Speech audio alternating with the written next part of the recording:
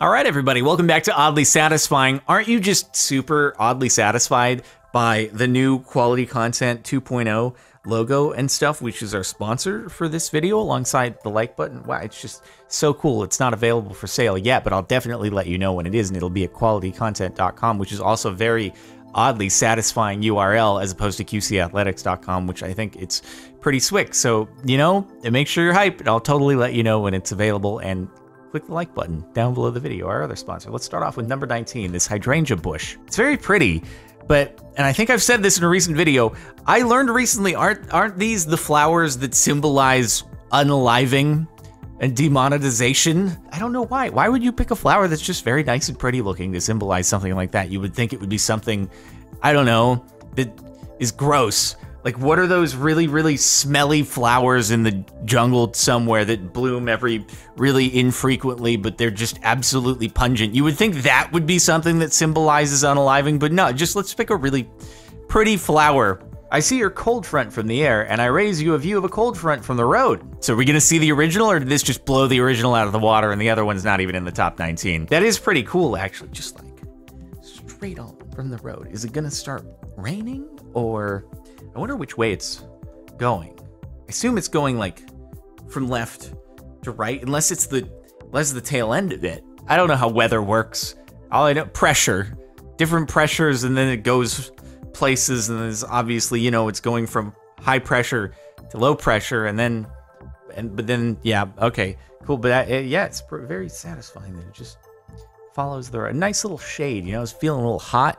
Now you get a little break from that. You can cool off. So the weather's got you. This hammer throw. How in these sorts of events do you keep track of where you are looking? I don't understand. How many times do you have to accidentally just throw the hammer in the exact opposite direction of where you're trying to aim before you get used to it enough to where it actually goes in the right direction? And it's just like, how many times I guess that's why the net is around the whole platform right there, so that if they do mess up, they aren't just flinging something that weighs like 20 pounds into a bunch of people. Better hope that net's real sturdy. A little slice of the sea drawn in pencil. It's drawn in pencil? How am I to take your word for this? All right, I need to zoom in on this. No, it's okay, seems legit. You get close enough and you're like, yeah, I guess I could. Yeah, no, see, this is the real reason why I was always like, can I just do things in black and white when I was in elementary school art class? But I was like, I just like outlining things. This is too complicated. How could I can't fill in these colors, all right?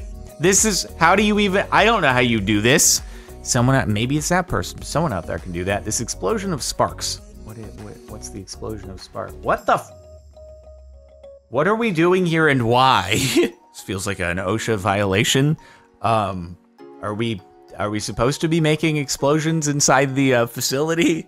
It's like a couple of new employees just found out that if you do this thing, you can just make sparks explode all over the place. The boss hasn't found out yet, and they're gonna get away with filming it a few times for social media before anyone shuts them down. So it looks like a bunch of the machines here, they've got burn marks on them. You guys, anybody know what happened here? They definitely didn't have burn marks on them. They were all pretty clean the other day. Anybody know? Like, did we have an accident or something? It's like, nah, just Bob and Jill. They were filming things for TikTok, and it got a little out of hand. That's all. Getting the colors right.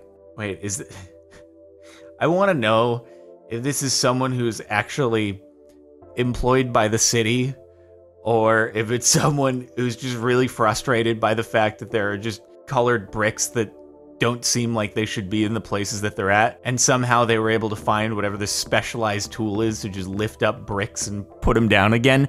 Like, they're not even attached, they're just interlocked and they're there. That's it. That seems like it would be very prone to vandalism. You could just create awful potholes or holes that a skateboard wheel would just get absolutely decimated in, or a small bike tire or something like that, and really cause someone to twist their ankle horribly when they don't notice it. This guy was on top of it. He's like, nope, they're gonna come back later and grab it, and they put bricks in the wrong place. I'm gonna be bothered by this every time I walk down this road. All right, I'm gonna take matters into my own hands because they won't do it themselves. How this car parallel park better than I can? Is that parallel parking? Maybe parallel parking is part of the video. This is like Gymkhana, but it's with an RC car. That's very impressive, actually. I'm questioning the title, though. Like, not everyone can parallel park very well. I wouldn't be surprised if there's someone who can control an RC car and parallel park it a lot better than a lot of actual people can. There are a lot of people who just avoid parallel parking at all costs because they're not very confident in their ability. But yeah, Ken Block would be proud. Dude, you could totally make, like, you could get some big professional camera studio and cinematographer out there, and you could totally get like some slow-mo shots, get a bunch of dust flying up. You could do 100% an RC car version of Gymkhana, which would be really cool. I bet that would do incredibly well on YouTube. So TikTok person, 100%. You should do that, even though it sounds like a big undertaking, but it'd be really cool. Maisie Williams practicing with Gwendolyn Christie behind the scenes. This is really oddly satisfying. I mean, it's interesting to watch behind the scenes, but I'm not oddly satisfied. I don't think this fits. So yeah, anyway, paint matching is so satisfying. Wait, oh, you're gonna actually make it look like this is a part of the thing. I was like, what is this, a paint matching thing? It's like something you'd find at a hardware store or something, where it'll actually like match whatever paint sample you give to the hardware store, and then, oh no, you're gonna make it look like it's actually blending into real life. Oh, I get it. And then are you gonna, oh my god, then you're gonna paint the wall. Wait, so there's like yellows and oranges and stuff involved in just the wall. That's gotta be such a tedious process to paint the thing from that angle. Well, you have the camera right there, and then you have to be trying to like emulate your perspective to be the same as the camera lens, so that you know what the camera lens is seeing and it lines up properly. Like, that's pretty difficult to do. Cutting blocks of wood. I like this a lot. This is far more efficient than just like having a saw do. I wouldn't have thought about it that way, but oh my god, yeah. If you asked me how I would think that blocks of wood were made, I figured it'd be just a saw like coming down on a thing as it's moving. But that's such a more complicated mechanism, because it has to move, stop, chop, move, stop, chop, move, and then, but this is just like, you can just go. That's so much, oh my god, it's so obvious. It seems so obvious. Why wouldn't I have thought of that? I would have designed a horribly inefficient factory if somebody had put me in charge of this. Was told this video of the way I lace up my boots might be appreciated here. I'm gonna be honest, that looks very tedious, but I'm glad. I guess after you've done this on a few occasions, and you're like, yeah, it takes way too long to lace these up, I can't really be bothered to wear them. You come up with a more efficient method of doing it, but oh my god, I would have quit before I even started. If someone gave me these and were like, all right, you want to put these on and lace them up? I'd be like, I don't think I will do that. This is gonna take me an hour before I can get out of here. Also, like, oh, imagine then you go to someone's house and it's a no shoes house. Someone comes up to my house. We're gonna play some board game night. And they come in shoes like that. I'm like, yeah, I hate to be the bearer of bad news, but I run a no shoes household, so yeah, you wore the wrong shoes. Sorry about that. Slip-ons are preferable. Heavy machine operator avoiding a pipe. Oh my god, how high stakes is this? Wait, is he balancing the thing? No, that wouldn't make, because the thing would have to be on the other side. Oh, he must be pushing off the ground. Is that, oh my god, that's so high stakes. I don't know how important that pipe is. What's flowing through it? Is it supplying like natural gas to the entire city or something? And you just gotta dance over it with this gigantic machine. I guess it would make sense, yeah. Hopefully you wouldn't be able to tip the thing over just by bringing that arm way far out. It's probably engineered so that this counterweight over here prevents it from ever tipping, even when that thing is carrying a lot of dirt inside the bucket. So, we have to train for this beforehand? Or is this just like, you're good enough that you can improv doing this? Oh my god. That's crazy. Good thing you didn't blow it. Foam going into air vents. Do it again, but put the comment somewhere else, please. What the frick? Wait, did they, hold on, did they do this thing? Why am I only now just seeing like several things in Oddly Satisfying that are TikToks that have some sort of like caption? Is this a thing that you can do? You can like bring a tweet into TikTok or comment into a TikTok and then reply to it with your TikTok or something like that. What the frick? That's so cool. I love this. Was he covering up the air vent with the comment in the last video and the people were like, I'm not satisfied. I couldn't see it go in. Also, this is probably not good. The manager is going to come in and be like, hey, so our air conditioning system is broken. I don't know how it got a bunch of water and goopy soap in it, but whoever's responsible, please stop doing that. It's gonna cost like $5,000 to replace the system. This magnet we forgot next to an aluminum grinding machine. What the? Whoa. Wait, is that little bits of magnet sticking to the magnet? I hope you're wearing a mask or something because this seems hazardous. Can you imagine if you inhaled that and then you stood next to a magnet and then, oh, that'd actually probably be really bad. Oh my God. Wait, what if you inhaled that and then you went into like an MRI machine? Oh my God. Oh no. No, I don't want to think about that. No, I've just made this horrible. Oh geez. It looks so fuzzy, but it's little fuzz particles of unalive next to an MRI. Jesus. Absolutely fantastic mincing. I don't know why people are so good at chopping things, but they're really good. Like, how do you even keep track of where you've chopped on something like an onion? Because it's like, it still looks fairly solid when it's, oh, and he's not going to chop all the way through. And then at the very, very end, the entire thing is just going to collapse and it's going to be brilliant. God, how do you not accidentally chop your hand? It's so high stakes. It's so high stake. I lost a few fingertips, lost a few bits of the palm of my hand. The palm of my hand would basically look like this onion. 5,000 piece rainbow puzzle.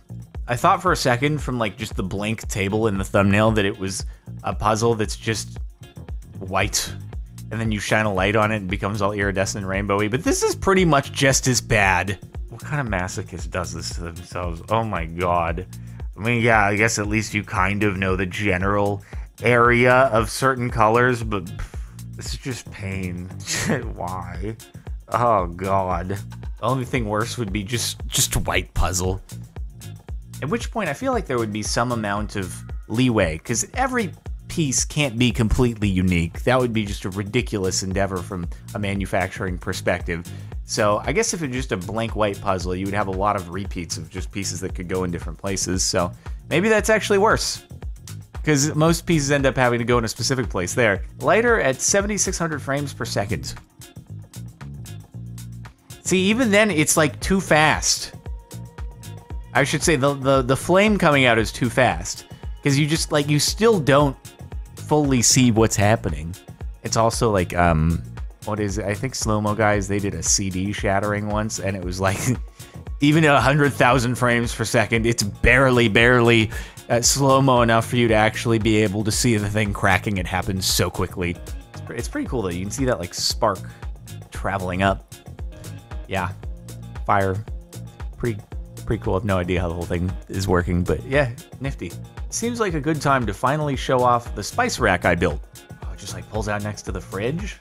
That's cool. See, I would never use that in a million years because I don't really cook things, but it seems pretty useful, especially because, I don't know, my grandma had a little cupboard that was very shallow that was dedicated to spices, and it was too tall. I couldn't reach it.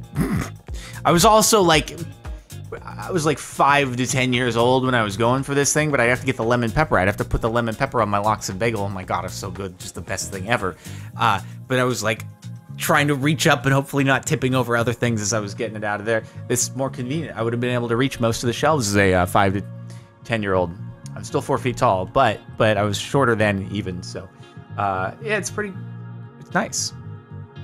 I hope it like blends in with all the other cabinets. Has a nice smooth rolling mechanism. Yeah, pretty cool. And that's all for the last month. Replacing a single piece of carpet. How did you not cut the other parts? Seems like a job that a pizza cutter would be really, really good for. Don't you think? You just pizza cut the part of the carpet. But then, okay, so you put it in, but then how do you blend it together to make sure that it looks proper? You just put it in and then you just kind of hope it blends in. Then it's, oh, there's like a specialty tool for this. Why'd you have to fast motion that cool tool thing? The thing with a bunch of gears on it. Obviously, it somehow makes the new piece of carpet like blend in with the old carpet, but I don't know how it works. Can you have at least given that machine a little bit more airtime? Like, what does it do? I know nothing about this. How does it work? It somehow makes everything. What is that? What are those? What is that? What does that do? Looks really cool. Also, don't stick your hand in it. Oh my god, it looks like it'll destroy your hand. But other than that, satisfying, but I want to know more. Anyway, that's it for the last month of Oddly Satisfying. Make sure to like if you were satisfied. Also, if you want to help out our sponsor, you should like, and make sure you check out the previous Oddly Satisfying video by clicking up here. The latest Mara Music upload down below that. Playlist in the description if you want more Oddly Satisfying. Subscribe to the channel, hit the bell notifications on, and I'll see you later.